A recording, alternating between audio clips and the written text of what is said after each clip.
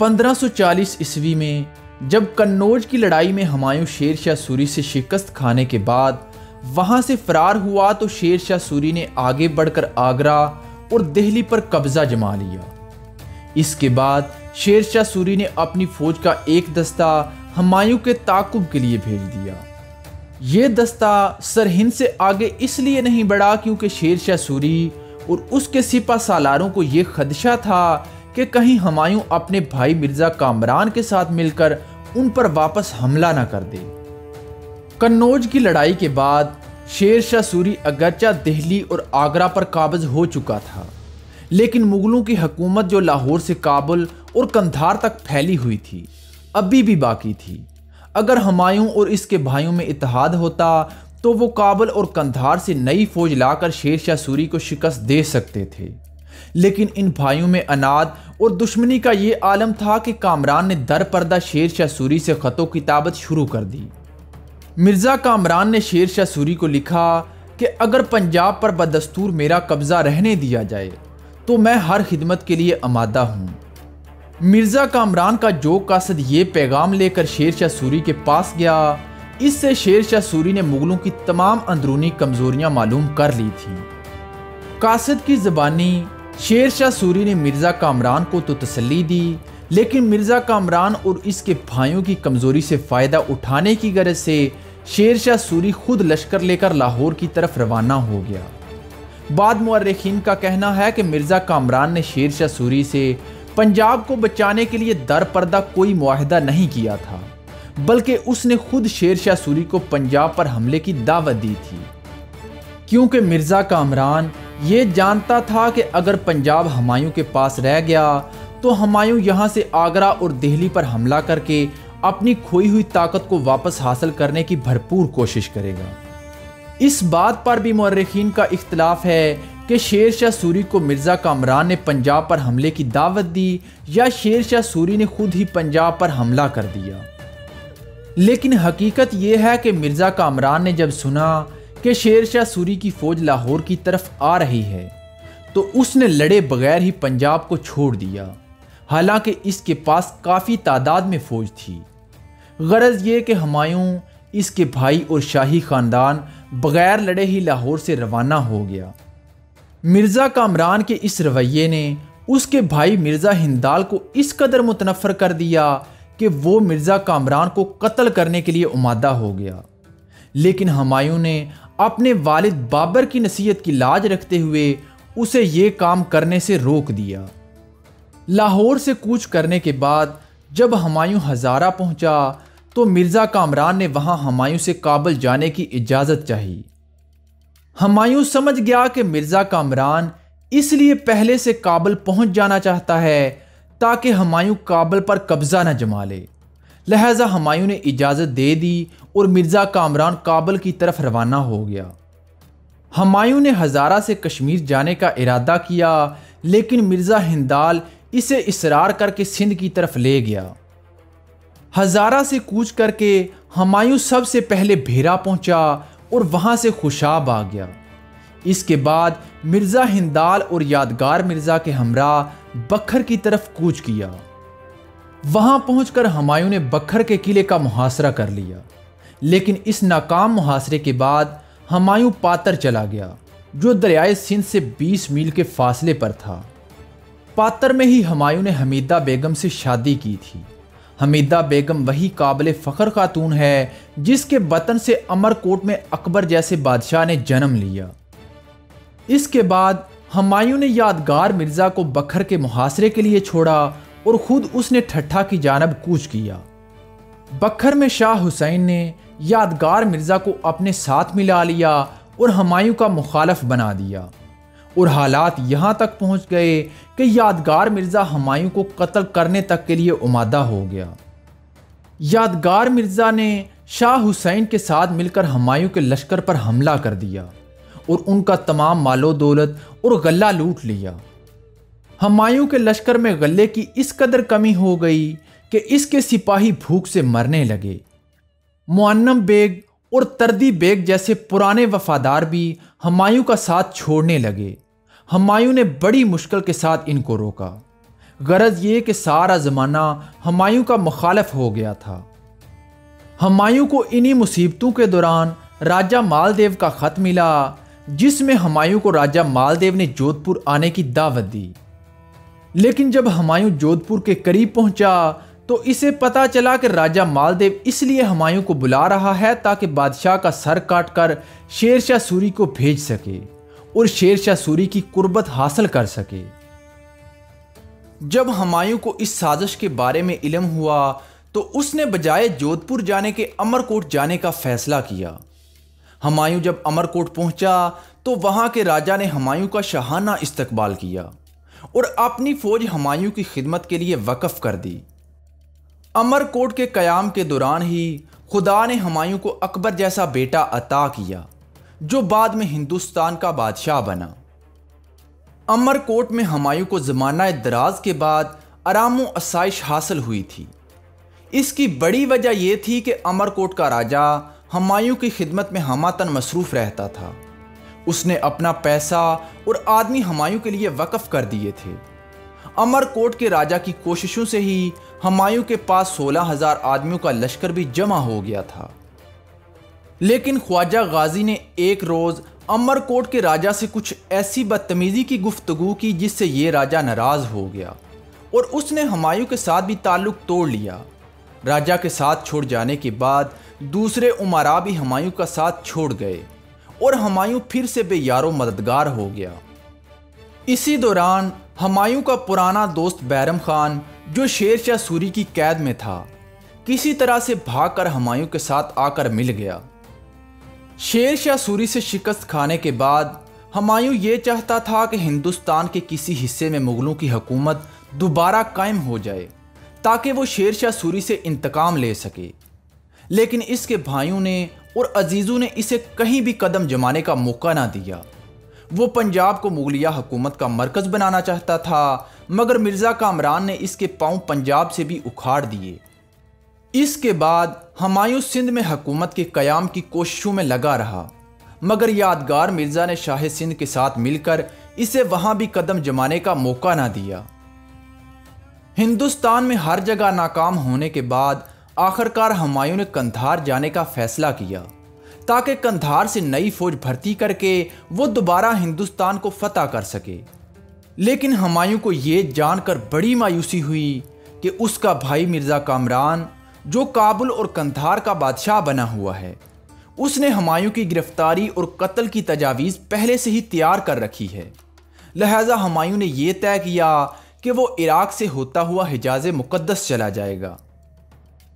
लेकिन इसी दौरान शाह ईरान तहमासप ने हुमायूं को ईरान आने की दावत दी और उसकी हर किस्म की मदद करने का वादा किया। लिहाजा हुमायूं ने ईरान जाने का फ़ैसला किया। वो जब बलोचों के इलाके से गुजरा तो बलोचों ने हुमायूं की बेहद इज्जत और खातरदारी की।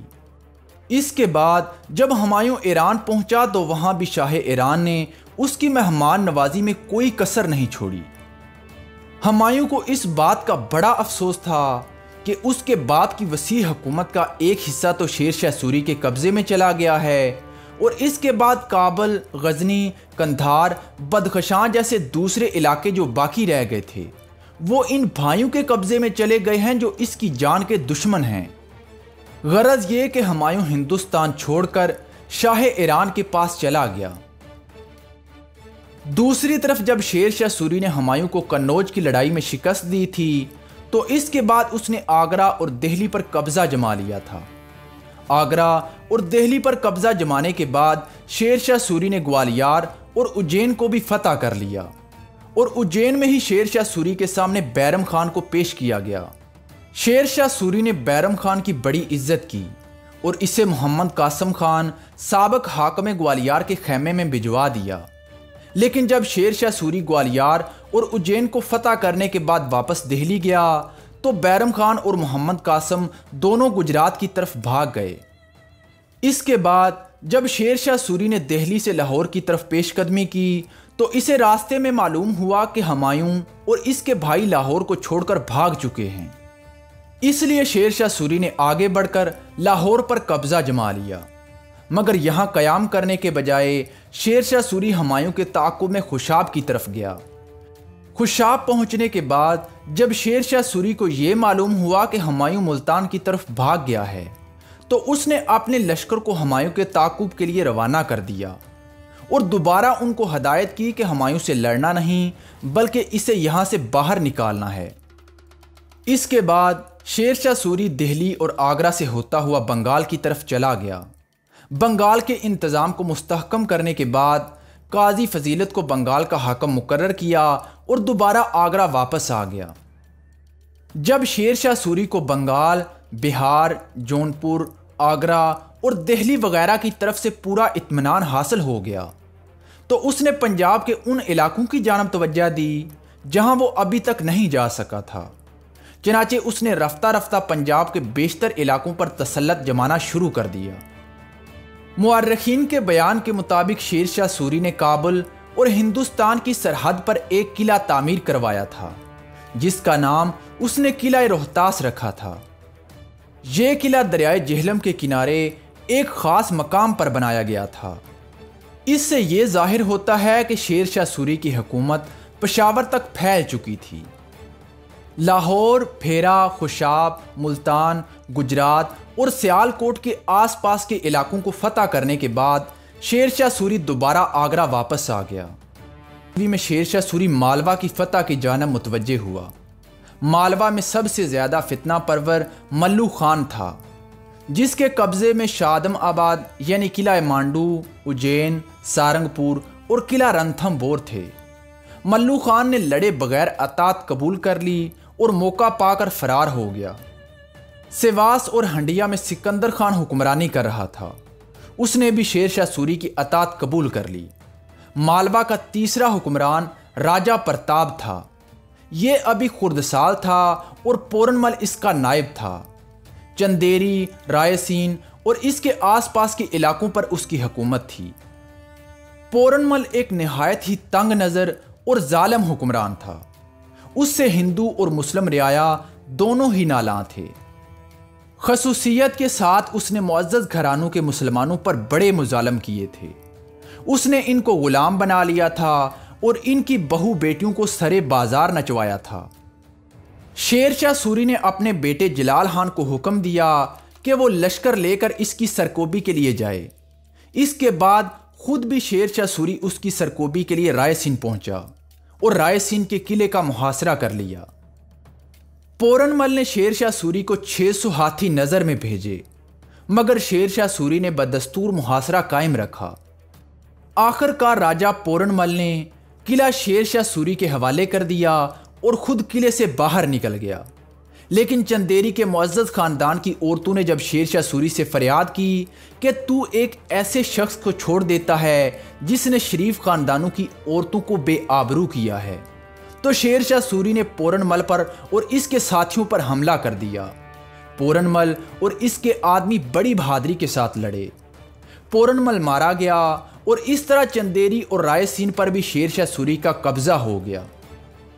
मालवा की तस्खीर से फारग होने के बाद शेर शाह सूरी मारवाड़ की जानब मुतवज्जे हुआ। मारवाड़ का राजा मालदेव असली राजा को कत्ल करने के बाद नागौर और अजमेर पर काबज हो चुका था। शेर शाह सूरी ने मारवाड़ पर हमला किया और सुमेल की जंग में राजपूतों को शिकस्त देकर नागौर, अजमेर, जोधपुर और मारवाड़ के दूसरे इजला पर कब्जा जमा लिया। मारवाड़ को फतह करने के बाद शेर शाह सूरी ने सारा मारवाड़ खवास खान के तसर्रुफ में दे दिया। मारवाड़ की फतह के बाद शेर शाह सूरी किला चित्तौड़ की जानब मुतवज्जे हुआ। जब शेर शाह सूरी का लश्कर किला चित्तौड़ से 12 कोस के फासले पर पहुंचा, तो राना चित्तौड़ ने शेर शाह सूरी के पास किले की कुंजियां भिजवा दी।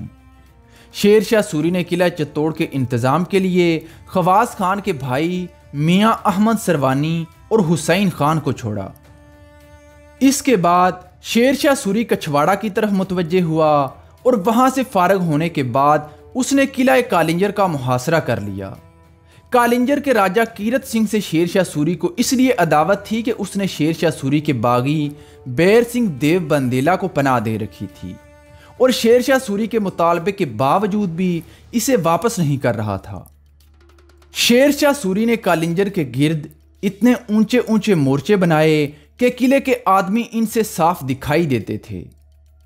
1545 ईस्वी को शेर शाह सूरी ने अपने लश्कर को हुक्म दिया कि किले की दीवार में आतिशी गोले मारे जाएं। लिहाजा शेर शाह सूरी की फौज ने किले पर हमले करना शुरू कर दिए। इत्तफाक से एक जलता हुआ गोला किले की दीवार से टकराकर उल्टा वहां आ गिरा जहां दूसरे आतिशी गोले रखे हुए थे, जिसकी वजह से बारूद के गोदाम में बहुत बड़ा धमाका हुआ। इस धमाके में शेर शाह सूरी के लश्कर के बहुत सारे आदमी जल गए और शेर शाह सूरी भी बुरी तरह झुलस गए। शेर शाह सूरी को उनके खेमे में लाया गया, लेकिन वो इस हालत में भी बराबर किले की फतह के लिए बुला बुलाकर अपने अफसरों को हदायतें करते रहे। आखिरकार शाम तक किला फतह हो गया और राजा को गिरफ्तार कर लिया गया। इस फतह की खबर जब शेर शाह सूरी को सुनाई गई तो वो बेहद खुश हुए। शेर शाह सूरी इस धमाके में बुरी तरह झुलस चुके थे। इनके जख्मों की तकलीफ बराबर बढ़ती ही जा रही थी। तबीबों ने हर चंद इलाज की कोशिश की, मगर कोई इलाज भी कारगर साबित ना हो सका और वो जख्मों की इस तकलीफ से 10 रबीउल अव्वल 952 हिजरी बामुताबिक मई 1545 ईस्वी को वफात पा गए।